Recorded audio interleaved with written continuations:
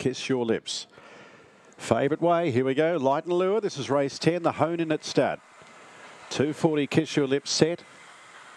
Racing, and Kiss Your Lips a little slow away, and All in Jasper begins nicely. Smoke and Charlie the inside, Aston Hebe up there from Joyous Courage. All sorts of trouble there. All in Abbey got skittled. Now the new leader is Aston Hebe in front over Smoke and Charlie, then Studley further back, then Joyous Courage, and also Little Didac. The rest are out of business, including Kiss Your Lips, and it's Aston Hebe. Aston Hebe wins it over Smoke and Charlie, Studley, and further back then Little Didac, being followed by Joyous Courage and also Kiss Your Lips. All in Jasper and All in Abbey, who had a nasty spill there, has completed the course. 21.75.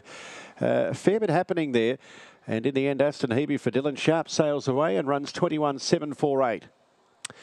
Yeah, a bit of a shame there. We had quite a bit of interference and it took care of a few of them. And certainly the one that caught my eye was the 7 that got the worst of it. But in amongst the damage or carnage, if you like, was the white jacket. And that was Kiss Your Lips, who found itself a long way back and has missed the first 4. So it's 4-1-5 and 6. 4-1-5, 6-5.